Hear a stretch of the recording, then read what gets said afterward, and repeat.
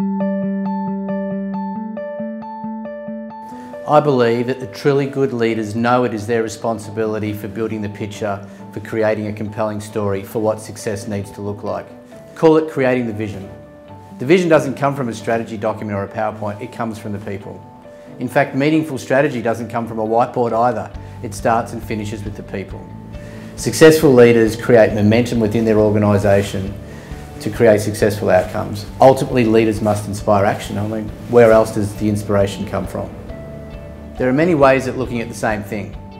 For example, leaders quite often talk about engaging their people.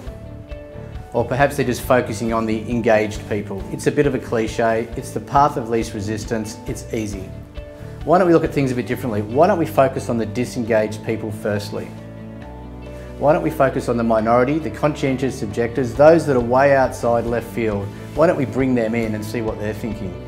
Imagine the benefit that could bring us and our organisations.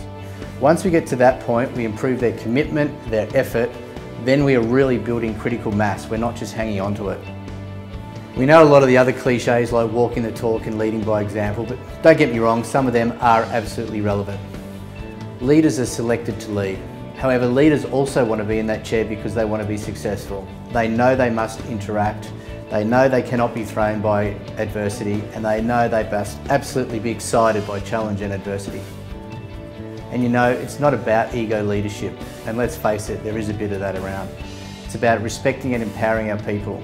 It's about turning risk into opportunity. It's about focusing on commercial outcomes all the time, because there is always a bigger picture to be had and there's a better bottom line to be found.